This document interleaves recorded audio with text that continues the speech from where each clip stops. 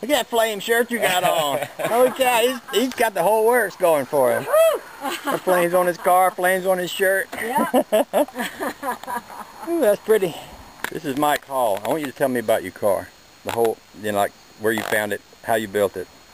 Let's walk over here and get you in front of it. 1932 Rockne. Now what the heck is a Rockne? Never heard of it. Named after Newt Rockne, the football player in the 30s. Basically, Studebaker owned the company just like they did Pierce Arrow.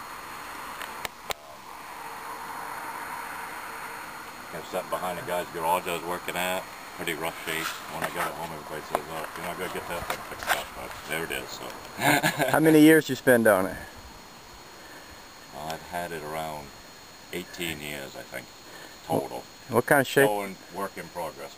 What kind of shape was it in when you brought it home? No roof. Missing about 6 inches long. All the rocker panels were gone except a little bit on one side.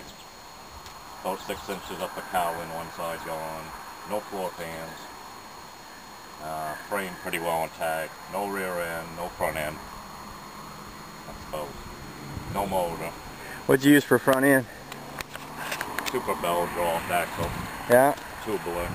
Bigger cross steering. Those original springs? Original springs, yeah. Yeah. And what about the rear end? Camaro. And the motor? 1988 305 high output. 700 R4 training. You did all the work yourself? Yeah. You painted it? Yeah. Did all the body work? You must have had to make the lower part of the car if it was all rotted out. I had just enough so I could tell what it looked like, so.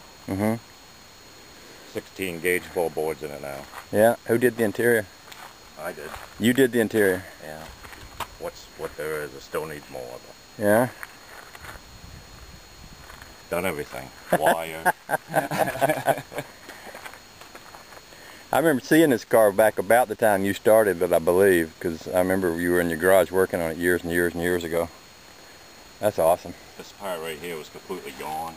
Yeah. And it was sagging to the point where this door was sticking out that far because it was starting to lose all its structure. Yeah. So I had to like clamp up the whole body and get this welded in and then hope that it would hold together, which it did. Yeah. I like your Clay Smith cam stickers on here. I mean, that's what I got in the floorboard of mine. I always did like that. I like that little emblem there. And I got my wrap thing on the back, and then I got up here the Lady Luck one. I got the great big Lady Luck stickers, but